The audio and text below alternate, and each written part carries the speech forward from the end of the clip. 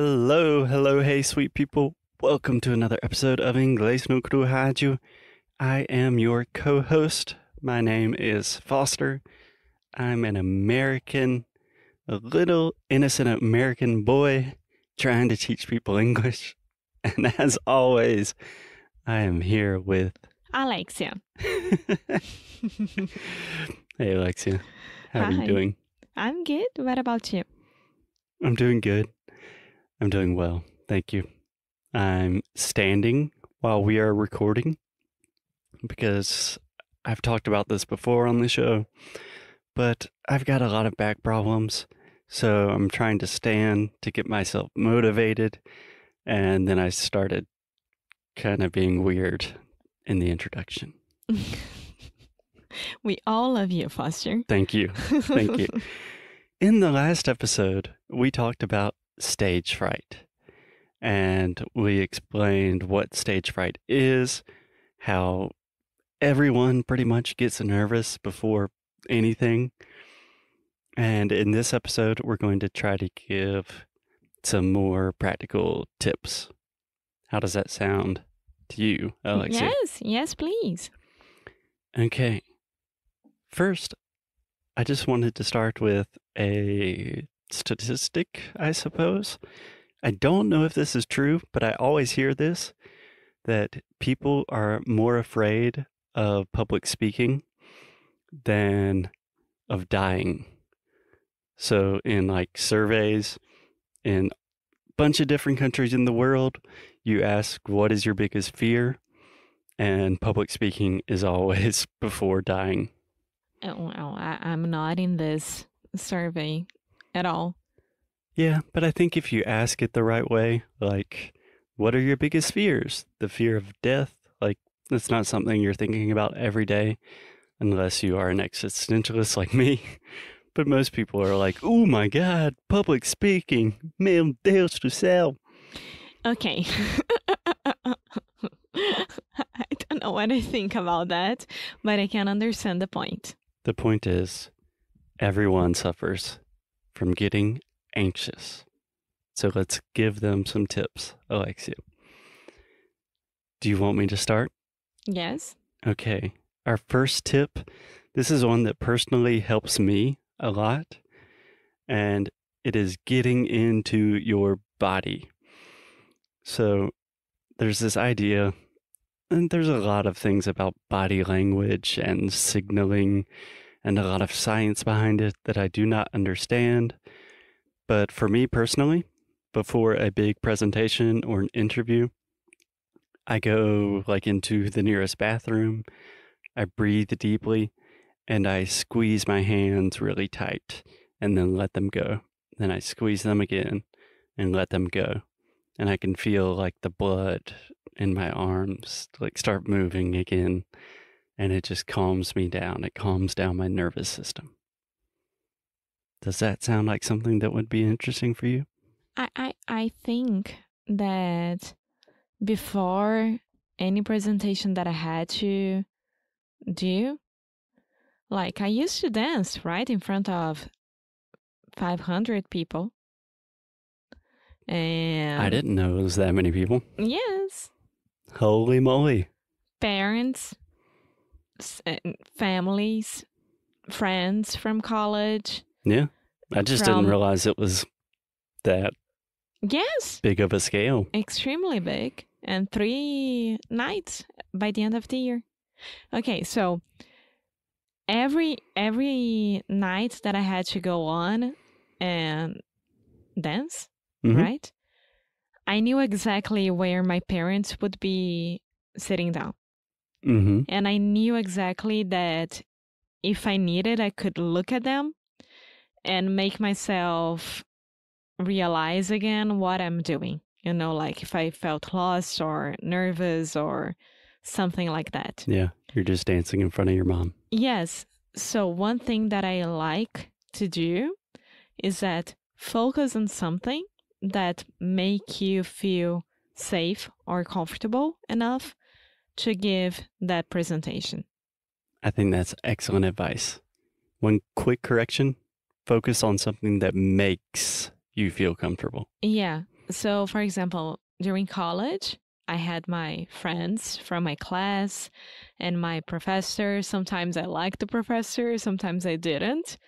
So, if I liked the teacher, the professor, I would be okay. I can look at everyone, choose specific ones. Mm-hmm. But if I didn't like that person, this would make the presentation even harder, right? Because I had to prove to him and myself that I am good enough for that subject. Right. And then I would focus on someone that was really, really my friend Mm-hmm. during that time. I love the idea of just, especially if you're speaking or performing in front of a big group, in front of a large audience, the idea of choosing one person, one individual. I think that there's a lot of power to that, because then it's not a big deal. It's just you and that other person. I think that's what we do. At least I do that on the podcast. I'm just here talking to you, even though there are thousands of people listening. Yeah. Oh my God, now I'm nervous.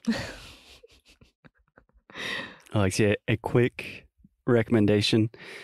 Just to be very careful, the word focus, we really want to exaggerate the O sound. Focus. Can you say that for me? Focus. Nice. A lot of Brazilians have the tendency to kind of eat that sound and say focus. And it gets pretty close to something you don't want to say. Yeah. Yeah. Excellent tip. Thank you, Alexia. Yeah, I like this tip as well. But to prepare, like to be prepared only by myself before anything that is very important, for example, before going through customs in the United States. Mm-hmm. It's always so hard for me. I would breathe like 3 times, very deep, close my eyes, and then I would go. Yeah. Yeah, I think there is something really important about getting back into your body, just remembering you have a body. This was another tip that I wanted to talk about. The idea of a power pose, or like the Superman pose. Superman pose. It could be anything. But we recently saw this on the series Ted Lasso. No spoilers. No spoilers, but it is without a doubt the best show currently on television. If you disagree with that, yeah, try it. Come on the show and debate me. Best show on television. Love Ted Lasso. But there is a scene where there's one younger kid that's very nervous, and then the CEO, the boss, is teaching him how to be more confident. And she says before a big meeting, she has like this lion pose where she's literally like, "Argh!" I don't go to that extreme, but I see the value in it. Yes, yes.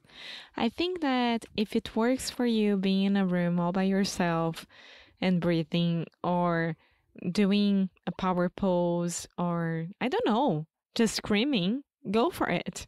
Yeah. Would you like to scream right now? No. I don't know how to scream. You don't know how to scream? No. That's not true. I don't know how to scream. I heard you scream last night. No? Where? Doing what? Last night? Yes. You were watching TV, you and Buddy on the couch. I casually walked into the living room. You go, because but that wasn't a scream. That wasn't For a me, scream. totally a scream. Okay, last recommendation to Só pra help. deixar bem claro, eu e o Buddy tomamos um susto com o Foster. Não foi do nada. Eu acho Quer dizer, foi do nada, mas...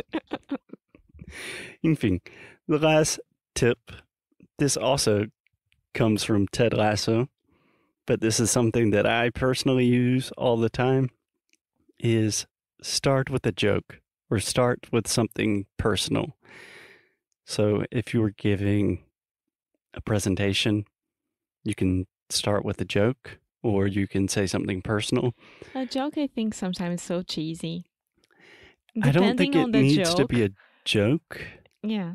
but something to kind of break the ice. Like a lot of times in business school, I would just say something like, as you guys know, I'm not like, I don't love public speaking, so I'm super nervous. So be patient with me. And then people would smile and be like, you got this, Foster.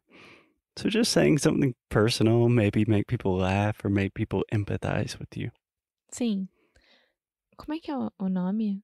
Tanto em português quanto em inglês. To be more transparent? Transparent? Transparent. Yeah. Vulnerable, maybe? Yes. Isso. Vulnerável. Vulnerable. Vulnerable. Vulnerable. Vulnerable. Vulnerable. Yeah. So we almost remove the middle sound completely, and you can just say vulnerable. Vulnerable. Okay, so repeat with me, Alexia. Vulnerable. Vulnerable. Vulnerable. Nice. Excellent. Okay. Any other tips? No. I think I'll stick with transparent. Yeah. Yeah.